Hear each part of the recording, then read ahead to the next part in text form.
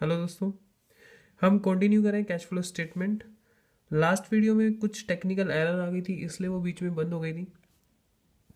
जो last video थी उस वाली वीडियो में मैंने आपको प्रॉफिट तक की एंट्री समझा दी थी। अगर एसेट को बेचने पर लॉस होता है तो उस केस में एंट्री क्या होगी? Loss on sale account debit to fix asset. ठीक है, यहाँ पे फिक्स एसेट क्या करना है, हमें क्रेडिट करना है। तो हमें ये पोस्ट कर देना है यहाँ पर, by loss on sale account. ठीक है, loss on sale of fix asset पूरा लिखने की जरूरत नहीं है, या आप इसकी जगह पर पी एंड एल भी या statement of P and L, better word है, statement of P and L भी लिख सकते हैं।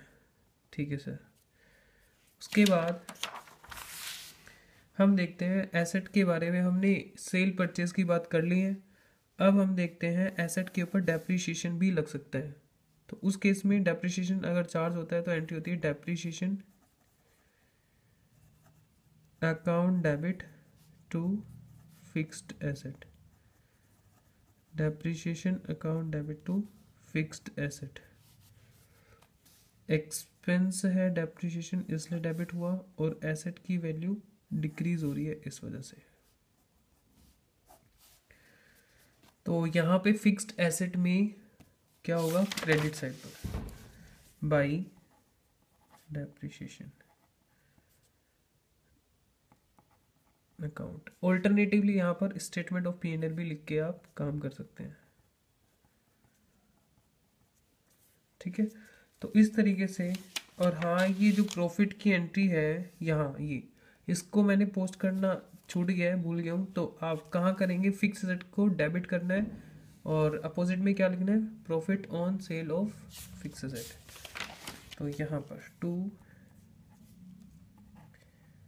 Profit on sale of fix asset, या फिर ऑल्टरनेटिवली यहाँ लिख सकते हैं statement of P and L. ठीक है सर, आपको सारी बातें मैंने समझा दी हैं फिक्स्ड एसेट से रिलेटेड। तो जल्दी से इसको गो थ्रू कर लो, रिवाइज कर लो। क्या था यहाँ पर? बैलेंस पीडी आएगा, उसके बाद बैंक परचेज कराया अगर कोई एसेट ड्यूरिंग द ईयर वो आएगा, फिर अगर कोई प्रॉफिट होता है सेल पर वो आ जाएगा। यहाँ पर सेल होगी, सेल वाला अमाउंट आएगा, उसके बाद लॉस ऑन सेल आता है, फिर डेप्रिसिएशन होगा तो इधर आएगा, और बाय बैलेंस सीडी, और कोई क्लोजिंग बैलेंस है तो इधर आएगा। ठीक है, एग्ज़ाम में आपको ये काम काफ़ी तेज़ करना पड़ेगा, तो इसलिए हम एक टेक्निक से काम करेंगे। इस तरफ ये डेबिट साइड है अकाउंट की, तो एसेट डेबिट साइड पर बढ़ते हैं और क्रेडिट साइड पर डिक्रीज होते हैं। तो यहाँ पे आप देख सकते हैं बैलेंस पीडी डेबिट साइड पर होगा, क्योंकि हमने ऑलरेडी समझ रखा है। दूसरा, परचेज करने से आपके एसेट बढ़ते हैं, और प्रॉफिट हो जाता है तो भी आपके एसेट बढ़ते हैं। इधर आपके एसेट कम कैसे होंगे? यहाँ पर क्रेडिट साइड पर कम होंगे। क्या क्या वजह होंगी? सेल आपने कर दिया इसलिए कम हो गए, लॉस हो गया इसलिए कम हो गए, या डेप्रिशिएट हो गए इसलिए कम हो गए। ठीक है, अच्छा, इसके बाद भी एक और टेक्निक है मेरे पास, निमोनिक्स हम बना सकते हैं इसका। मैंने इसका बनाया है, जैसे मैं आपको यहाँ पे बताता हूँ, बी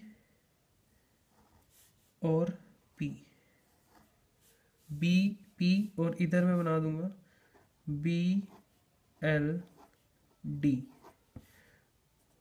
बी एल डी, और यहाँ पे देख सकते हो बी पी। ठीक है, तो B P B L D, इधर क्या है? बी पी, इधर है बी एल डी।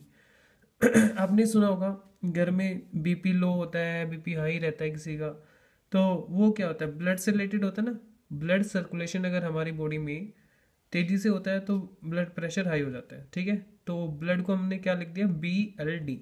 तो बस थोड़ा सा एक कोड है जो कि आपको याद दिलाने में आसानी रहेगी। ठीक है, मैंने कोशिश की है, बाकी आपको अच्छा ना लगे तो आप छोड़ सकते हैं। ठीक है जी, अब नेक्स्ट हम क्या सीखेंगे?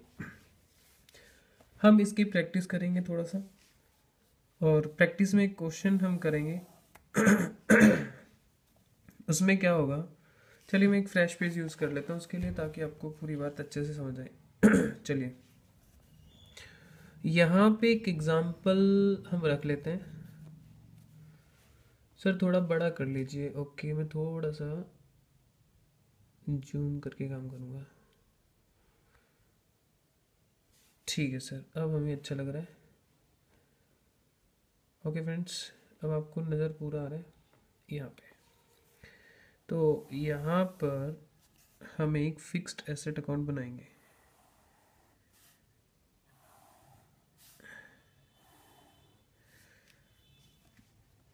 फ्रेंड्स, मुझे क्वेश्चन लिखना चाहिए था पहले, लेकिन मैंने पहले फॉर्मेट बना दिया, तो चलो कोई बात नहीं। अब एग्जांपल मैं यहाँ लिख देता हूँ नीचे। ठीक है sir, prepare machinery account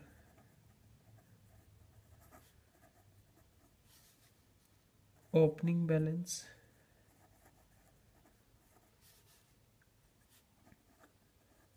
₹10 lakh, closing balance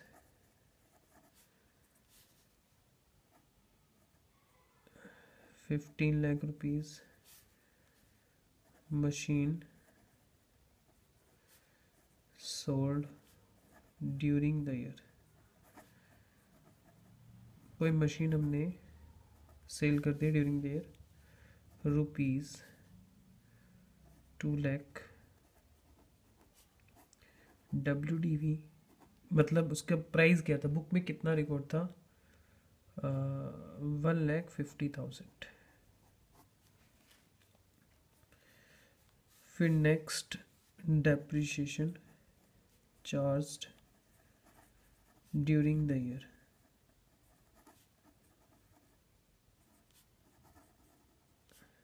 ₹2,50,000। ये हमारा एक एग्जाम्पल है। ठीक है, तो हमें इस एग्जाम्पल की हेल्प से काम करना है। तो सबसे पहले हम एसेट का नाम रखते हैं प्लांट एंड मशीनरी अकाउंट। सबसे पहले आप देखेंगे ओपनिंग बैलेंस कितना है, टू बैलेंस PD 10 लाख। फिर हमारे पास क्लोजिंग बैलेंस है 15 lakh by balance CD, ₹15 lakh.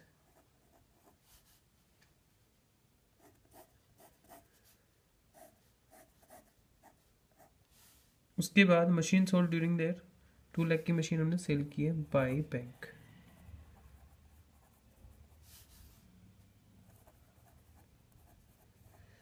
अच्छा, मशीन जो हमने सेल की है उसकी बुक वैल्यू यानी बैलेंस शीट में कितनी वैल्यू थी, 1,50,000, और हमने बेची है वो ₹2 लाख में। तो यहाँ पे क्या हुआ, प्रॉफिट। तो प्रॉफिट ऑन सेल। ऑल्टरनेटिवली आप इसको क्या लिख सकते हैं, स्टेटमेंट ऑफ P&L भी लिख सकते हैं यहाँ पे, लेकिन मैं ये लिख रहा हूँ। फिर उसके बाद depreciation charge during the year by depreciation account.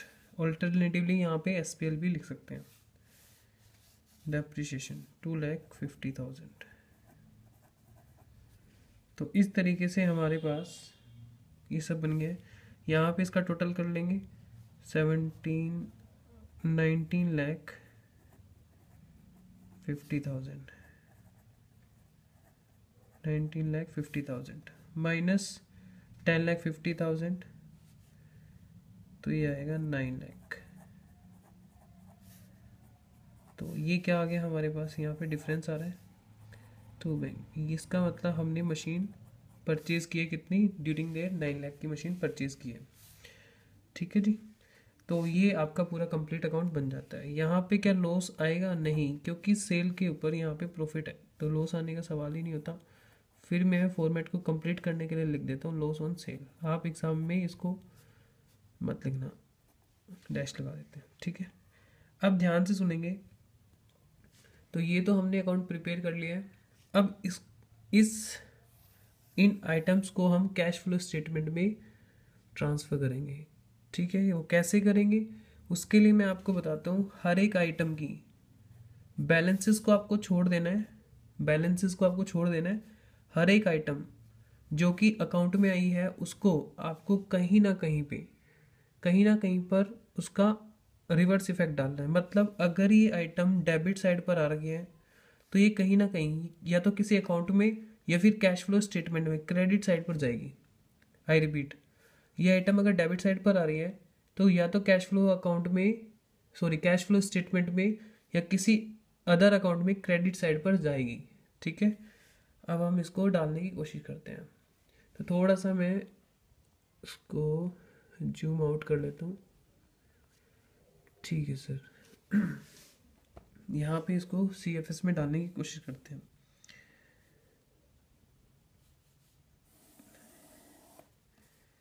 Cash flow statement, cash flow statement में आपको याद होगा मैंने आपको एक फॉर्मेट बनवाया था। सबसे पहले हम लिखते हैं cash flow from operating activities, फिर लिखते थे net profit before tax and extra ordinary items, फिर उसके बाद यहाँ लिखते थे adjustment for non cash and non operating item. यहाँ पे मैंने आपको कुछ लाइनें छुड़वा दी थी फॉर्मेट बनाते वक्त। ठीक है, फिर अब हम इस ऑपरेटिंग एक्टिविटी में इतने से हमारा काम चल सकता है यहाँ पर।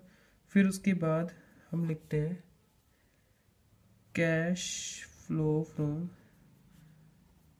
Investing activities. मैं शॉर्टकट यूज़ इसलिए कर रहा हूँ, मेरे पास थोड़ा सा स्पेस कम पड़ेगा, तो एक सेकेंड रुकना आप, ताकि ये पूरा कवर हो जाए। मैं ऐसा कुछ अरेंजमेंट कर रहा हूँ इसके लिए।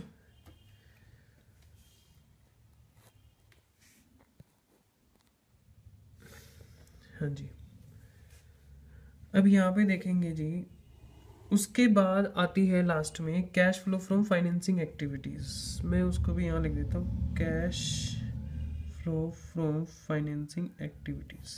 ठीक है सर। अच्छा, आप टेंशन मत लीजिए, मैं ज़्यादा नीचे नहीं जाऊँगा, बस ये 2 लाइनें आपको दिखाई दे रही है तो इसके नीचे मैं जाऊँगा नहीं। ओके सर, यहीं तक मैं काम पूरा कंप्लीट कर लूँगा। अब सुनेंगे, सबसे पहले यहाँ पे बैंक की आइटम है, तो आपने क्या करना है, चलिए काम करते हैं, वो मैं नेक्स्ट वीडियो में बता दूंगा, ज़्यादा लंबी वीडियो हो जाएगी अदरवाइज़। ठीक है दोस्तों, नेक्स्ट वीडियो में मिलते हैं।